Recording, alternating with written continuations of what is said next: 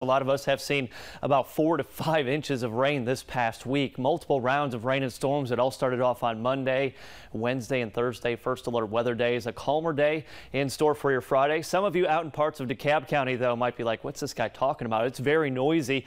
Heavy rainfall and quite a bit of lightning, but the lightning counter is starting to go down. We do have a few lingering showers, so if you want to play it safe, looks like you just need to grab that umbrella. Out to Summer Bluff, you've got 72 there.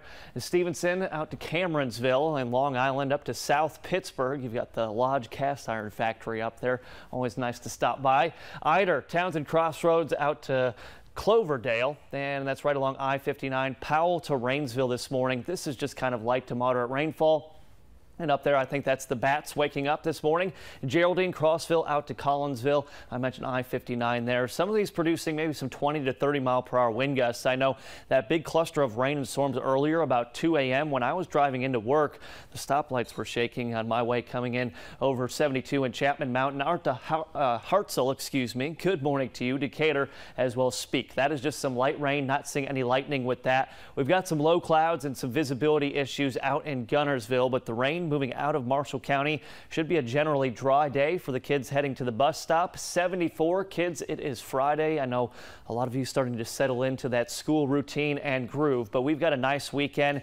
Again, hot and humid Saturday and Sunday with the heat index in the triple digits. Later on today, upper 80s to low 90s. Very sticky southeast wind about 5 to 10 miles per hour, but the humidity, that is not going to let up anytime soon. Temperatures, when you factor in the humidity, mid to upper 90s for that heat index today. Here is your weekend forecast. Both mornings we start off in the low to mid 70s. I think we'll see some areas of dense fog to start off Saturday morning, going with a 30% chance of pop-up showers and storms both Saturday and Sunday. That doesn't mean it's necessarily going to rain at your house, but it will rain in some spots. In fact, you could get those general summertime storms, quick downpour. You get that cooling feeling, but a lot of lightning and maybe some gusty winds. Here's your heat index later on today, ramping up a bit, anywhere from 100 to 105.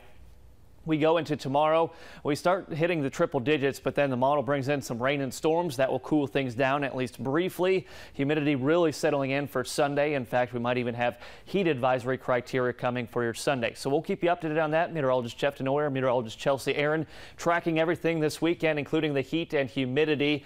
Rain and storms move off to the east. We've got some clearing skies. We'll go mostly sunny to partly cloudy. Later on today, there is a chance of seeing an isolated shower or a storm. Same thing expected over the weekend. Each day is pretty repetitive here. Let's get to your 10-day forecast. Weekend looks good. It will be hot and humid. Again, heat indices over 100 degrees, maybe even heat advisory criteria for Sunday. We've got some great days, though, coming next week. Mid to upper 80s and mainly dry Tuesday and Wednesday.